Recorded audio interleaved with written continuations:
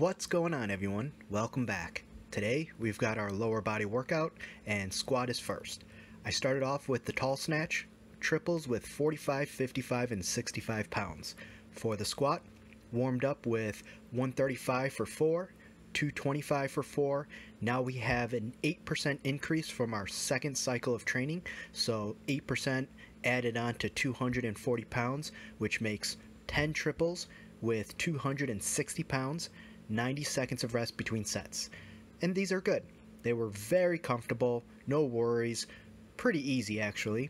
So all I did was secure the whole of the squat, the bottom, making sure the depth was there, and it always was. There was no worries with any of these reps. I could have kept going easily, but the main thing is getting the volume done, staying on pace, and keeping the quality of my form. So with the depth, I'm happy. And I didn't want to do anything special with these, so just that little brief stop at the bottom is all I needed and all I was going for. You'll see some where it's a little bit longer than others, but nothing majorly extended. And that's really all there is to say. Now, surprise, surprise, holy mastacholi, I did accessories today, and that's because I had a lot of time before my evening clients, so normally I would just be fine doing my squats and deadlifts, but I had a lot of time, and so I didn't want to do anything with a lot of weight, so it was really more of just movement practice and getting some volume in.